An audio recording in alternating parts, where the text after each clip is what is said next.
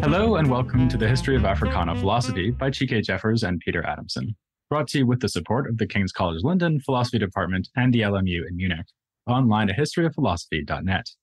Today's episode will be an interview with Ngũgĩ Thiong'o, who is Distinguished Professor of Comparative Literature and English at the University of California, Irvine. Hi, Professor Ngũgĩ. Hi, how are you? I'm great. It's a great honor to have you on this episode and on the podcast. I say to Chike Jeffers, he did a great book on philosophy in African languages. He did. I'll tell him you said so. I think it's really among the very first, probably the only one. Absolutely. Yeah. It is a great pleasure and privilege to have you on the series. You've written a lot, and you've written in numerous genres. You've written novels, you've written plays, you've written essays, you've even written film scripts. And so the first thing we wanted to ask is how you see the philosophical aspects of your work as being expressed in different kinds of writing. So do you think of one particular form of writing as being particularly well suited to express philosophical ideas, for example? Well, the first question is, what's philosophy, right? Is wisdom, is such a wisdom, right? Mm-hmm. As I was saying, philosophy is rooted in orature. At least the Greek philosophy is rooted in orature, remember. Especially the dialogues of Plato's dialogues, so Socratic dialogues. Everyone, more or less, begins with somebody's coming from the market. They go by somebody's house. They ask to enter the house. They are welcomed. And they sit down. A topic arises. Could be about beauty or about God, and there a dialogue begins, okay? So philosophy is rooted in the very ordinary, and philosophy is rooted in orature, okay, in conversation, right? Yes, so I would argue that literature, whether mine or Shakespeare, is actually also has philosophical dimensions as well. And do you think that writing can capture philosophy as well as live conversation? Yeah, depends on how we define philosophy. If you search for wisdom, if you're seeing connection between the form and phenomena, if you're asking questions about patriotism or whatever, a lot of literature does ask those questions or by implication, yeah.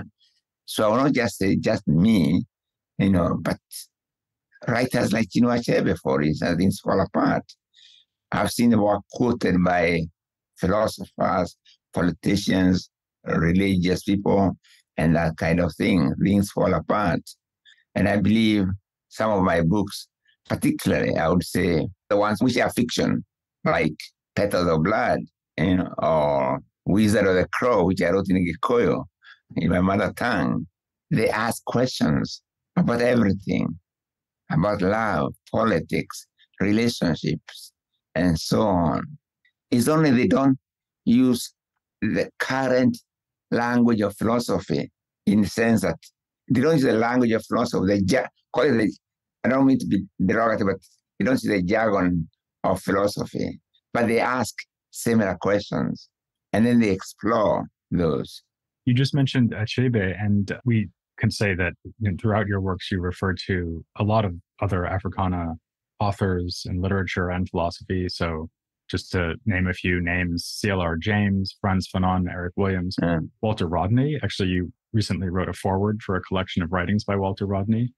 And we were wondering if you wanted to just pick out one or two thinkers who have been particularly influential on you. The question is about development, very, very important, especially the whole relation between Africa and the West, And the title of his book actually is very important, How Europe Underdeveloped Africa.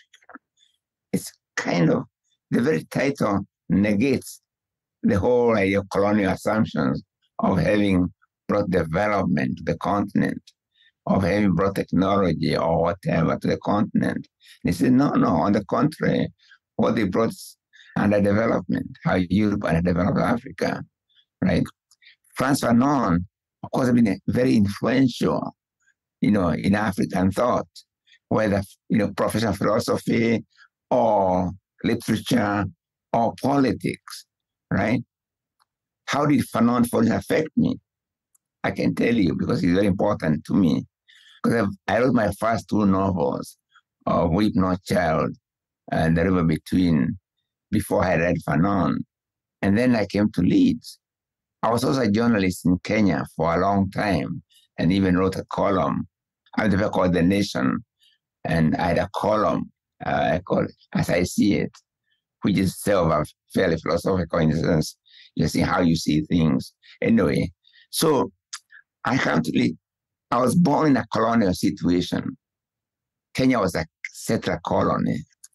And we saw things in Kenya at the time in terms of black and white oppression, or white oppressor, black oppressed.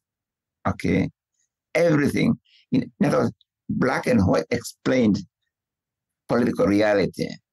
Because you talk about poverty and wealth, white was wealth, black was poverty. You talk about power, white was power, black was right. So we get independence, or rather we regain our independence in 1963 in Kenya, say. Now, questions arise. We see things in terms of black and white. In fact, we used to sing Kenya. Europeans would say Kenya, white highlands, or white man's country. And we would sing, or liberation movement would sing, Kenya is a black people's country. Counter, black, and explain it, and fairly accurately. After independence, you see, wait a minute, same things are happening. True, there are now a few rich Africans, but really the majority are in the same situation. How do you explain this? How you can't explain it purely in terms of black and white. It doesn't give you the answers.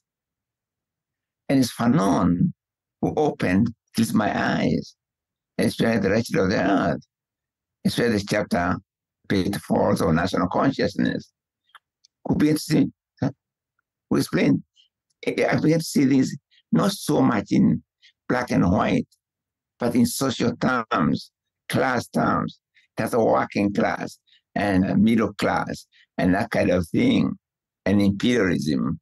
And that helped me to shape my writing thereafter, By the time I came to write my A Grain of Wheat, I had read Fanon, or Petals of Blood. So Fanon really influenced me a lot. He was a thinker. Philosopher, yes, actually. That's really interesting. Sort of tempted to ask you more about Fanon. No, he influenced many people. Really, he was.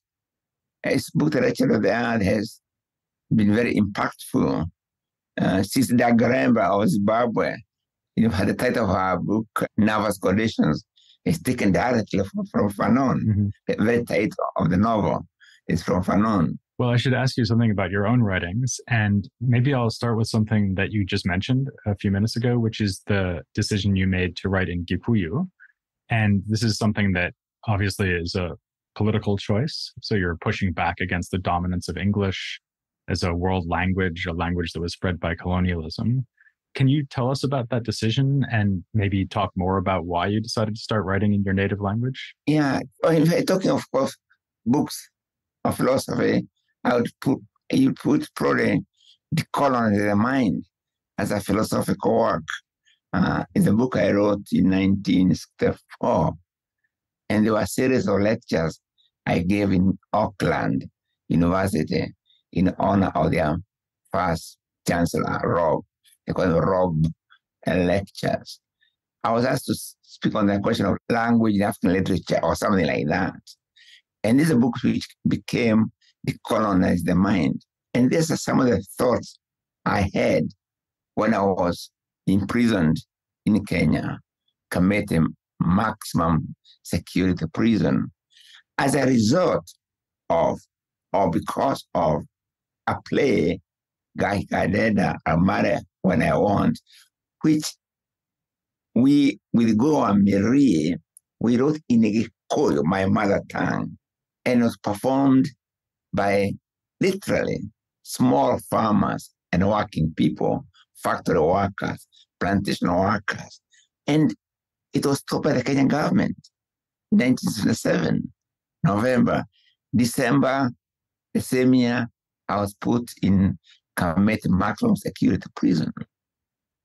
So when there, I started asking myself, why would the Kenyan government, an African government, put me in prison for writing in an African language? It's a very painful question. Why?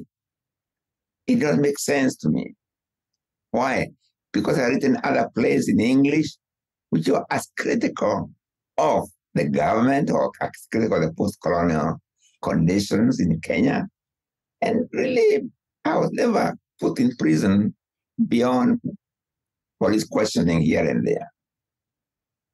That's when I really started thinking about the language question seriously. And I look at it this way. In all colonial conditions, or in all conditions of the oppressed or oppressed, language has always been used as a means fulfilling the desires of oppression. And I've got good examples of this. Let me start with Africa. We, the children, were often given corporal punishment, beaten even, or humiliated in every possible way when you were caught speaking mother tongues in a school compound. Really? But then later I found the same thing happened. Let's start with Wales. Welsh kids were humiliated in the same way. They carried something called Welsh Knot. If they were speaking Welsh in school compound. It happened in Ireland. It happened upon Native Americans. They were humiliated in every possible way. They were given European names, languages. It happened in New Zealand. They were beaten. Maori were beaten in the same way. All over, the same story. French colonies, the same pattern. Punish people for their mother tongues, but glorify them, for when they speak the colonial languages. Well, why is that? The question arises. If I know my mother tongue and add English to it or French, what's wrong with that? I'm more powerful. I know my mother tongue, but I also add English to it or French, right? But the colonial education wasn't like that. It's a negation of African languages. It was built on that negation. The knowledge of English was built on the negation of African languages everywhere. And negation of Maori languages, Native American language, Native Canadian languages, Native Australian languages, okay? Now, compare this. If an Englishman goes to France to study French, they don't punish him for his English. They'll teach him French to add to the English he has, or the other way around. A Frenchman can go to Oxford to study English. That's normal. So the colonial situation language was abnormal situation. It had to do with colonialism of the mind, making a bond between the colonized and the language of the colonizer. They did see themselves as outsiders. They associate the language with the non-development, with humiliation, with negativity. So you create a class, an elite, and a European language-speaking elite ruling a country of African language speakers. This is what I call colonizing the mind. And so I wrote a book called Colonizing the Mind. Unfortunately, the situation has been normalized now in independent Africa. In Africa, I call it normalized abnormality, right? Yeah. Normal abnormality of the colonial system. Because even at that colony, it was abnormal to make a child, to humiliate a child for mother tongue instead of adding to that language so they know many languages. No, you had to make them deny their languages in order to master the languages. Continue with that abnormality, which is now normalized. So what we have, the post-colonial situation in Africa, in most places, is normalized abnormality. And that question of normal, abnormal has not been addressed all over the world. No, not yet. Shall I give an example of normalized abnormality? Yeah, absolutely. Please. Okay, let me give another example. And I'll begin with here, where I got refuge in America, and I'm very grateful. I got refuge here. I got a job here. As you say, I'm a distinguished professor of comparative literature and English. I had the 3 professorships in New York University for 10 years. Professor of Studies, comparative literature, and another one on languages, honorary one. Now, in that sense, I was forced out of my own country. I'm grateful that I got an opportunity here. But at the same time, this does not make me from and asking myself, what is America? The one which intrigues me a lot is the question of American independence.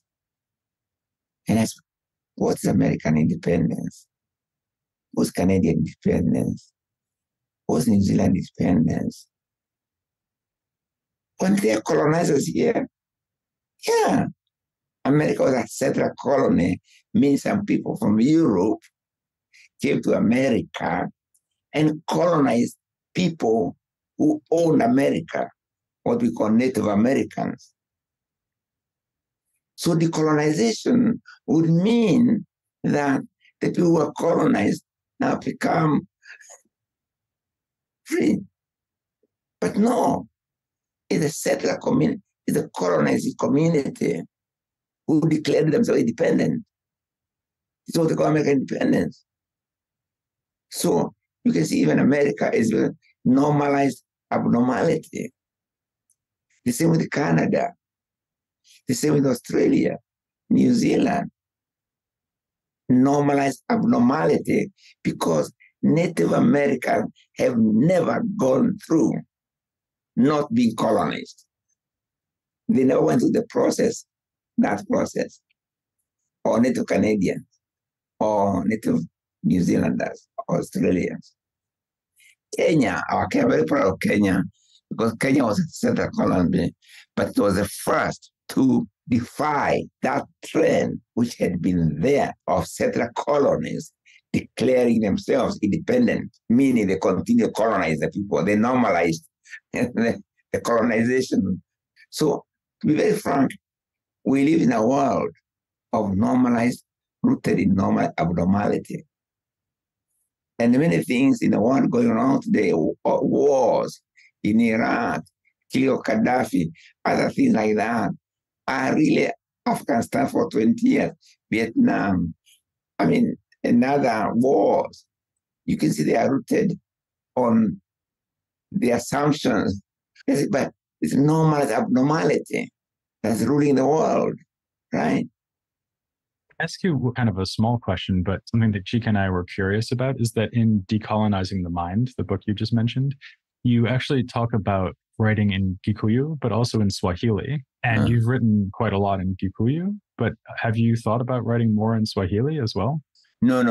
My Swahili is not very good, but I really would love to. But the fundamental question is, Swahili is a genuinely an African language, like Gikuyu, like any other African language, okay?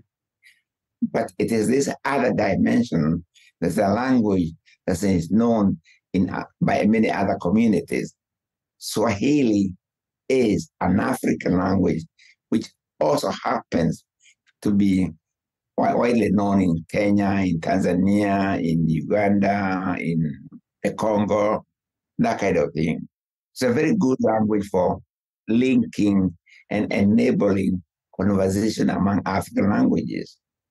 African language as a whole, including Kiswahili, need to develop.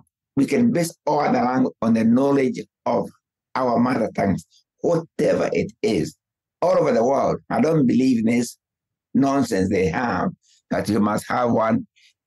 You can have a national language which enables conversation among the different language communities, but that should not be negation of their mother tongues. The history, the philosophy, millions of years of thought that have gone to make that language. And as a stroke of a pen, you say does not exist. It's the same as ban libraries. It's the same. You go ban libraries, people say, oh, don't do that. It's horrible. But it's exactly the same thing when you suppress the other languages. And I don't believe in the hierarchy of languages. I believe all language should have equal give and take on this equality, like conversation among languages. But there's nothing wrong if you know another language that enables you to talk across other languages. This is where I put it, and I to repeat it here.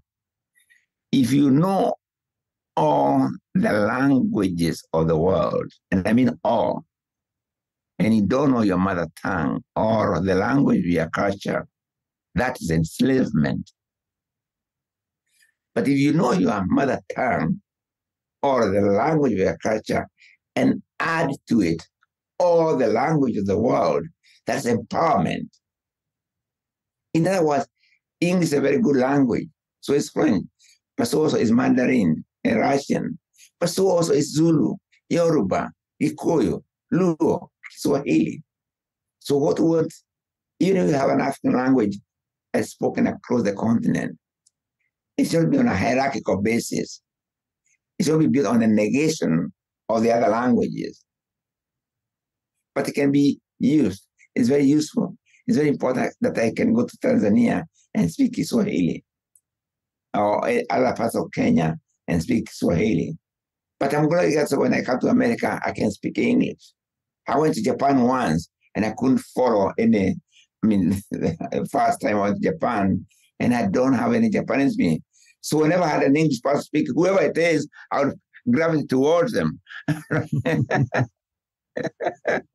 Yeah.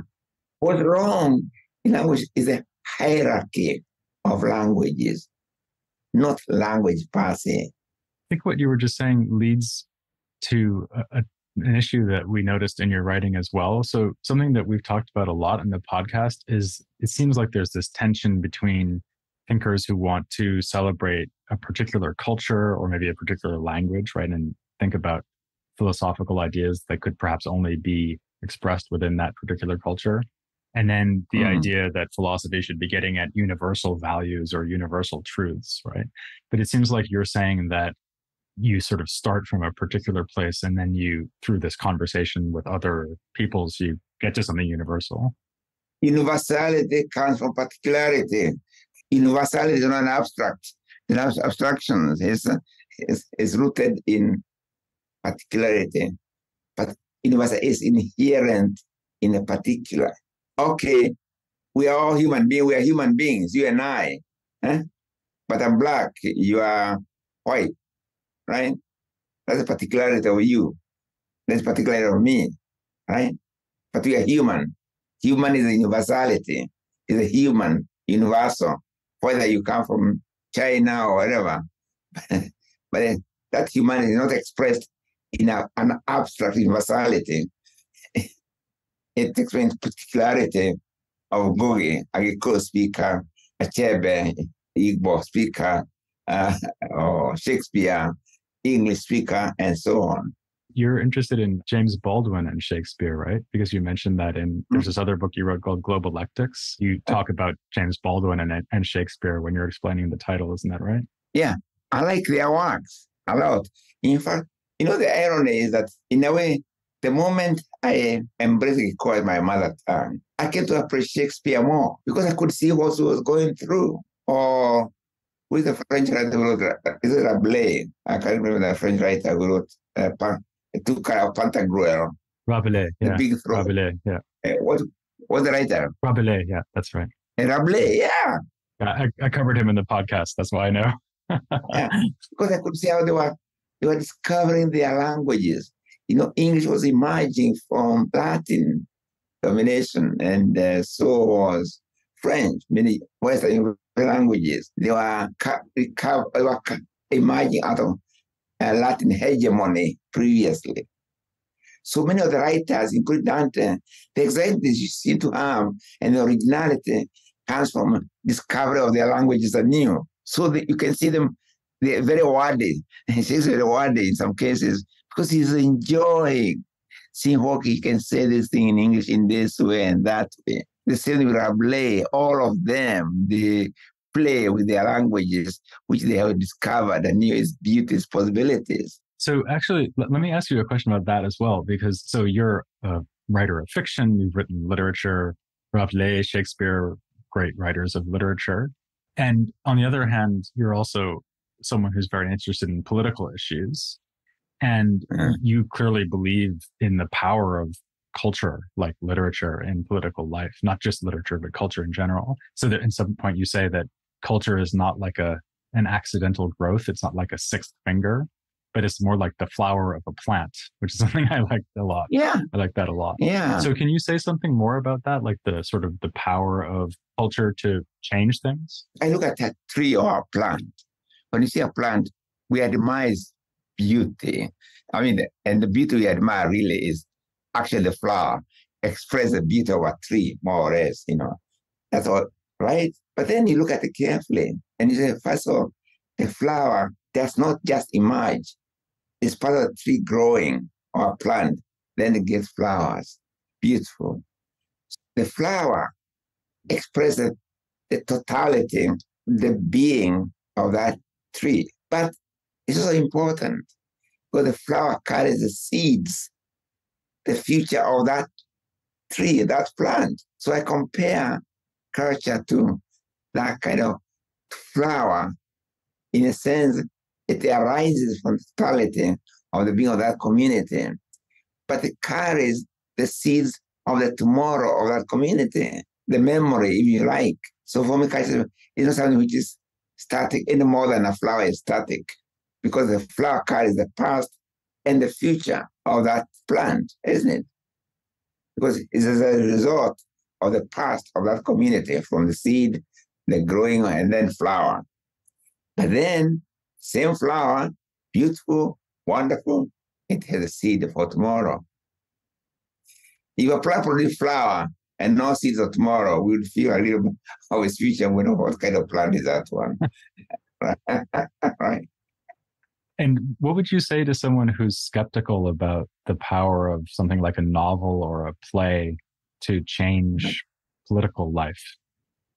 No, the novel is, in general, just the novel, just put the arts in general. We're to link art to the imagination. And the human is impossible without imagination. What's a human being without imagination? Then he's like, I suppose, a lion or whatever. You'll be no different than any other animals of nature. But imagination is the one thing, because in imagination, we can build pictures of tomorrow. Look at architects, for instance. They imagine a house in the head. They see it, and then they build it. We imagine things and then realize them. So imagination is possibilities. And what the books do and the arts are products of that imagination, but they also feed that imagination. That's why in all communities, children are brought up with stories of impossible beings, of angels with wings, of God. You imagine them. And then someone try to realize them in fact. What is that enriches that imagination? It's the arts. stories, novels, and then you enrich the imagination. But that imagination is the one which enables discoveries, inventions, also possibilities we have in the human. So the arts are not something which is secondary to our being. It's central to our being. And I suspect one of the reasons why many authoritarian regimes go for the arts is to limit the imagination. And you can see this is happening in America. Now they are banning books in America. Certain books are not allowed in America. Especially they talk about Black history or they talk about slavery, at least in Florida, America. What's that mean? They are functioning in the same way as authoritarian regimes do. And they do it to limit imagination because it enables us to see the possible worlds. We see different worlds, alternative worlds. That's how human society have developed. And the arts are part of that imagination. Okay, they are products of imagination, but they are also, to put it very simply, the food that nourishes the imagination of the people. Just the body needs food. We eat food, function physically. Imagination also needs the arts. But then, so, and why is it same pattern all over the world that totalitarian regimes go for the arts? They imprison writers all over in history. Writers, artists have been imprisoned or exiled. Why? What they call in the Bible, the biblical prophets were writers, but instead of writing, they spoke out the words. They had visions. Ezekiel in the valley of bones, bring the life to the bones and all that. Today we call them writers. Only they don't write, they spoke their words, their visions. They could see the ages ahead or other possibilities, and they spoke them. Revelations, all sorts of things. But what they're doing in Florida, in America, you cannot believe it. They're banning books. I mean, and they don't, can't even read the history of totalitarianism and books. And they are doing the same one. It actually brings me to the last thing I wanted to ask you, because, I mean, obviously you've been around for a while and you've worked in American universities and your works are on reading lists at universities in America and all over the world. Do you have an optimistic attitude about the way things are going? I mean, people talk about decolonialization all the time now, or decolonizing the curriculum, for example, at universities. Do you see a lot of progress being made, or? I think it's good. Life is struggle, right? Yeah. No matter how we look at it. To walking alone is a struggle between stopping and moving forward.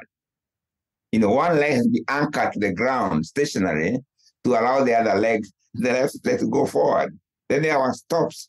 And because it stops, the other leg can move forward. Imagine a world which was completely oiled so that no leg can, you can't move, okay? Movement is always a struggle. I mean, this has been said by Hegel and others. I'm not saying for the first time. The struggle of opposites, darkness and light. Everything is a struggle, okay? Growth itself, you and I, we've been talking for the last 2 minutes or half an hour. Are we the same people who we start talking in terms of cells in our body? Some have been dying and others have been born. Blood has been circulating through when we talk about high blood pressure, is when the blood moves harder more than it should, But it means there's a struggle going on in our bodies, in our cells, in the way we walk. I mean, the struggle is always there. And there's no human without struggle. When we don't struggle, we die. Right? Isn't it? So maybe it's not so important how things are going. The main thing is to keep moving in the right direction. Yeah, we struggle. There's always, even no matter how conditional, there's a struggle between the one that looks forces that creating a tomorrow and forces pulling us backwards. And that struggle has to be there. It is there. Even today, it's there in America. You can see it. It's there in Kenya. It's there in Russia, in China, in India. The struggle between the today and for tomorrow. All right. Well, I guess that's a pretty inspiring, but also maybe sobering note to end on. So, Professor Ngũgĩ, thank you so much for coming on the podcast. We really appreciate it. Okay, you're welcome. I'm sorry. My philosophy is very ordinary language, of what happens every day. I'm fascinated by the everyday, right? Absolutely. Right. Okay, so thanks for listening. I guess we don't necessarily have anything that exciting to offer you in the next episode as an interview with Ngũgĩ wa Thiong'o, but I think it'll be pretty exciting nonetheless. And say hi to my hero, Chike. Yeah, okay, I'll tell him that. Please join us next time for more of the history of Africana philosophy.